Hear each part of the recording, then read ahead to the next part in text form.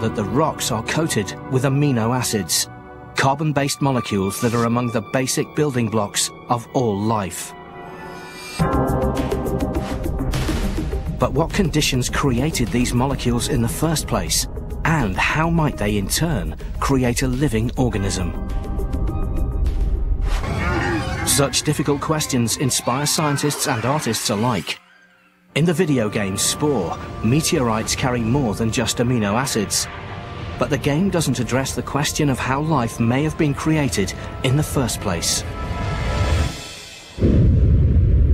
We kind of basically punted on the origin of life question, and at the beginning of Spore, you actually see life, arriving on the comet, and it crashes into the ocean, and little shards of it come off, and down in the ocean, all of a sudden, a little single-cell organism pops out and starts swimming around. That's the beginning of the game. There is, as yet, no proof of alien life having arrived on Earth. An important question remains. What conditions, on Earth or elsewhere, enabled life to first emerge? Before life, there was no oxygen or ozone layer in Earth's atmosphere. Instead, Earth's non-oxygen or reducing atmosphere probably held some ammonia and methane, water vapor and hydrogen from evaporating water, and lightning due to friction from the heated gas.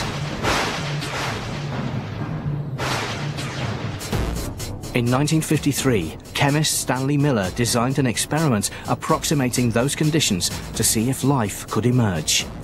He zapped a beaker full of early Earth's likely atmosphere. Methane, ammonia, hydrogen, and water vapor with a bolt of electricity.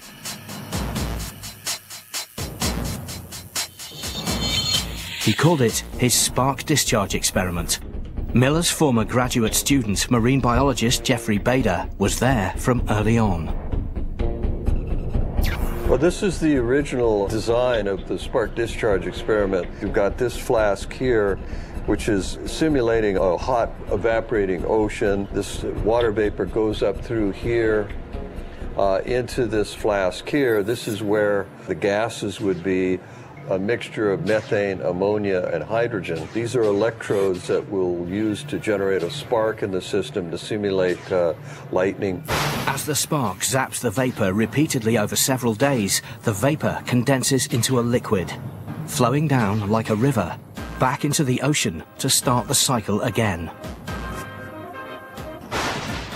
Liquid water is absolutely essential for life as we know it. And the reason is simple. Molecules need to be in contact with each other to have any further chemistry, and water is an excellent solvent. So it dissolves things, and once they're in solution, just by chance they're going to run into each other, and then perhaps there could be further chemistry take place. Miller did not create life, but he did create brown primordial soup, the chemical goo that could be found on early Earth before life began. His electric spark broke chemical bonds in the gas. Eventually, those bonds recombined into hydrogen cyanide along with amino acids, the smallest molecules or building blocks of life.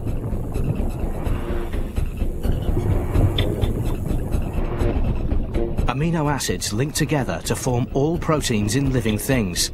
As humans, we all share the same 20 amino acids. Miller created 5 of those 20 amino acids necessary for life. It was a first, and it launched modern scientific efforts to create life in a laboratory. Miller started the whole field of what we call prebiotic chemistry, the chemistry that takes place naturally that produces the compounds essential for life as we know it. But it didn't take long for the scientific community to raise questions about Miller's experiment. Many believed his premise was flawed.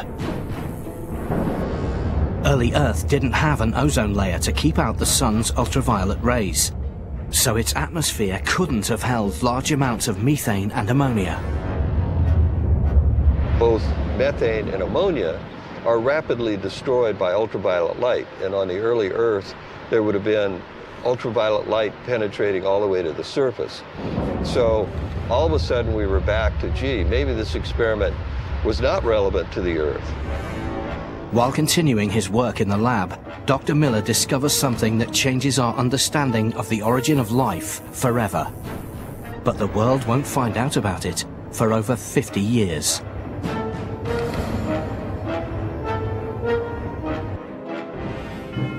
More than half a century after Stanley Miller first creates amino acids, the building blocks of life, his colleague, Dr. Jeffrey Bader, makes an incredible discovery. We found this old dusty cardboard box and opened it up, and inside this box were all these other little boxes with little vials that were clearly labeled and associated with his 1953 experiments. It was just stunning that I'd known him for 40 years and he'd never ever mentioned this, and he'd never mentioned it to anyone. Miller had preserved the brown primordial soup, the amino acid results of his experiments, for over 50 years. Then Bader uncovers something even more remarkable. These results are from a second unpublicized experiment of Miller's. Miller had met the doubts of his colleagues head-on. Initially, most agreed that methane, ammonia, and hydrogen gases existed on the early Earth. But methane and ammonia could not exist in large amounts because of the sun's ultraviolet rays. So how then could amino acids have formed?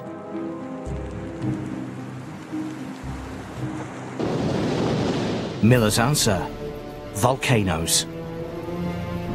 Scientists believe volcanoes formed the first land amid early Earth's vast ocean 4.4 billion years ago. Like Hawaii today, volcanic islands create their own microclimates. So when their volcanoes erupt, they spew methane, ammonia, hydrogen, and water vapor into a plume. That plume, along with ash, creates friction, causing lightning. The lightning then zaps the gases before they're destroyed by the sun. All these gases, they would have been processed immediately. And so these volcanic islands were little chemical factories that were producing tons of amino acids, even though the atmosphere in general was not reducing, had no methane and ammonia in it. So Miller made a slight alteration to his original model. Instead of evaporated water entering the gas-filled chamber from the top, the water vapor now enters in a plume from the bottom, flowing directly into the lightning spark like a volcano.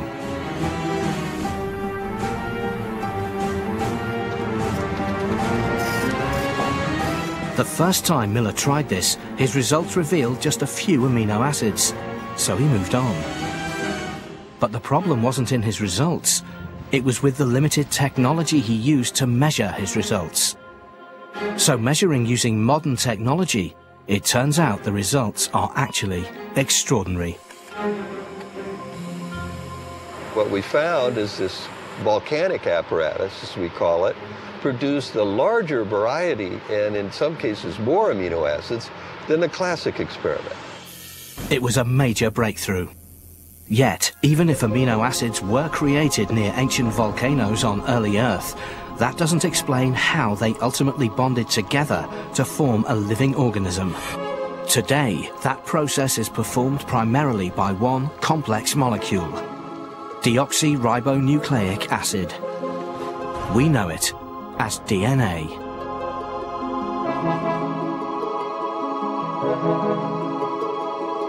Its double helix shape resembles a spiral staircase. The steps are made from base pairs of nucleotides. That's where DNA stores all the information necessary to build life.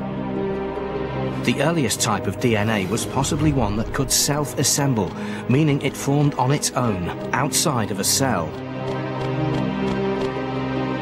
And if biochemist Dr. David Deamer can figure out how that happened, he might unlock the secrets of first life. If you imagine something over 3 feet long, containing 3 billion base pairs, that's the amount of DNA in every cell of the human body. It's really quite extraordinary. So we're trying to figure out the simplest structure of a nucleic acid that would have the properties of DNA, the ability to replicate itself, the ability to be synthesized right from the start. One likely candidate is ribonucleic acid, or RNA.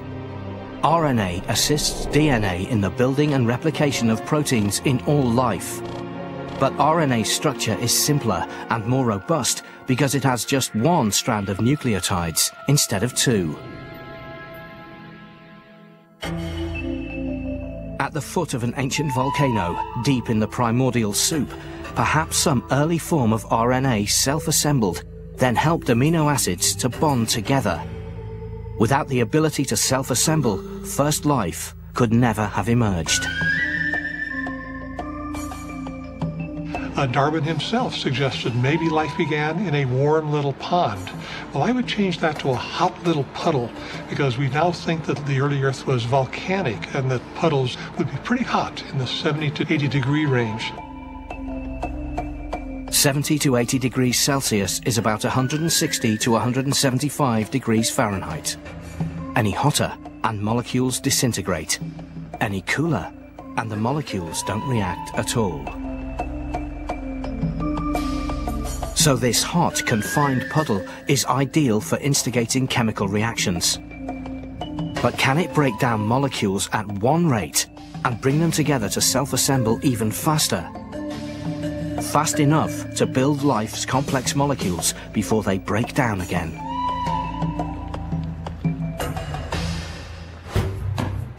To find out, Dr. Diemer prepares small lava rocks with drops of DNA and RNA.